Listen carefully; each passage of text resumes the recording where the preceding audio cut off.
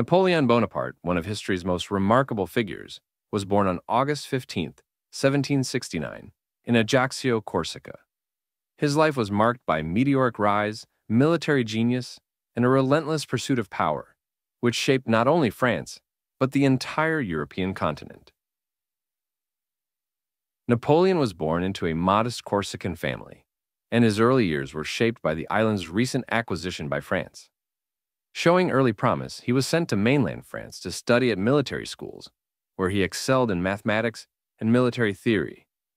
By the age of 16, he had become a second lieutenant in the French artillery, demonstrating an early aptitude for leadership. The French Revolution, which began in 1789, provided Napoleon with opportunities to advance his career. His first major success came during the Siege of Toulon in 1793, where he distinguished himself and was promoted to brigadier general at just 24 years old.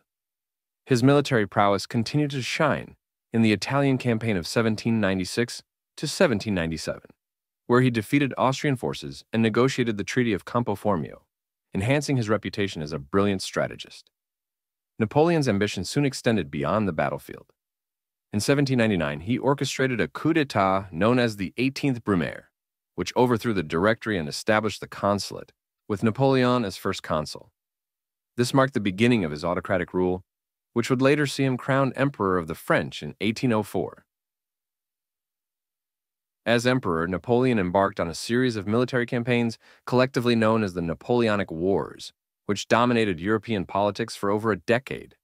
His victories at battles such as Austerlitz 1805 and Jena Auerstedt 1806 solidified his control over much of Europe, leading to the establishment of the Napoleonic Empire, which at its height encompassed much of Western and Central Europe. However, his aggressive expansionist policies also sowed the seeds of his downfall. The Peninsular War in Spain and the disastrous invasion of Russia in 1812 severely weakened his forces. The Russian campaign in particular was catastrophic, with the harsh winter and scorched earth tactics decimating Napoleon's Grand Army. Following the defeat in Russia, Napoleon's enemies formed the Sixth Coalition, which decisively defeated him at the Battle of Leipzig in 1813. Forced to abdicate in 1814, Napoleon was exiled to the island of Elba, but he escaped less than a year later, returning to France for a brief period known as the 100 Days.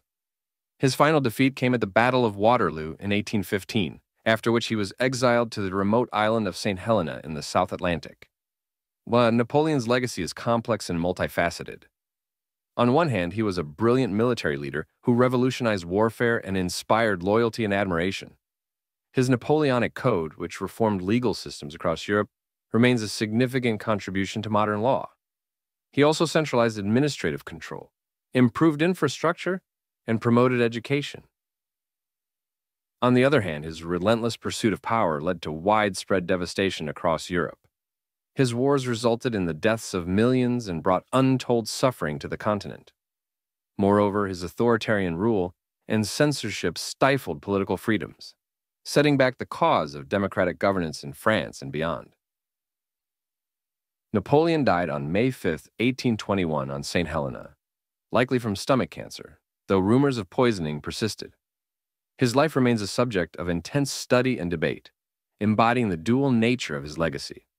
A man of great intellect and ambition, whose actions changed the course of history, for better and for worse. In sum, Napoleon Bonaparte's life was a remarkable journey from obscurity to the pinnacle of power. His military genius and administrative reforms left an indelible mark on Europe, yet his insatiable ambition led to his ultimate downfall. His legacy, both as a hero and a tyrant, continues to fascinate and influence the world today.